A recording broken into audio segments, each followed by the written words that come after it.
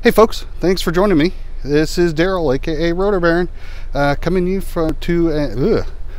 you from an undisclosed location outside of Houston, Texas, in the middle of the woods. Let me tell you, it is May and it is humid, and you can see it all over my face. Now, I am wearing the cooling vest.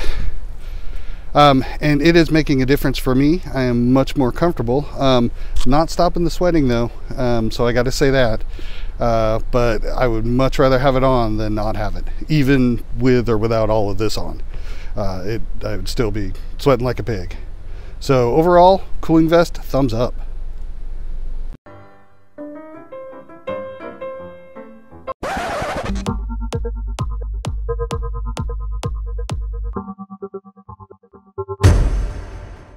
So, one of the fun things to do when you're camping in Houston is a crawfish boil. Unfortunately, I found out I don't like crawfish. In college, my roommate used to joke that I needed my own personal air conditioning system. I found it. Finally. I am going to give you an overview of how the shirt goes together. And the first part is to put on the vest. I said shirt, I meant vest. And here we go.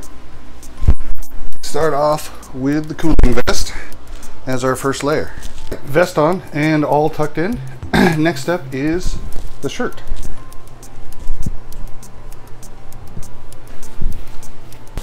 And that's it. That is all that goes into the cooling vest.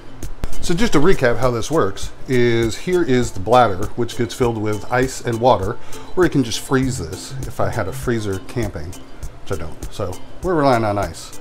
Yes, this is camping, everybody. This is roughing it. Second part is the backpack, where the bladder is stored. Goes up in here, right there. Got our battery that goes here, connected to our motor with our little on-off switch. And this pumps cool water throughout the vest. All those little tubes that you saw running throughout the vest carry the cold water and keeps me nice and cool.